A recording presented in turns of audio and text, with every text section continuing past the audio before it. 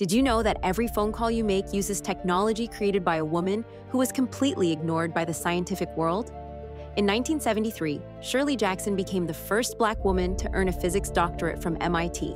She faced empty lecture halls where classmates refused to sit near her and professors who questioned if she belonged there. But she pushed forward, diving deep into the mysterious world of subatomic particles at Bell Labs. While others focused on practical applications, Jackson studied how particles behaved at the atomic level. Her colleagues dismissed her work as too theoretical, too removed from real-world problems. But her research revealed something incredible about how light moves through materials. She discovered the semiconductor properties that would make fiber optic cables possible.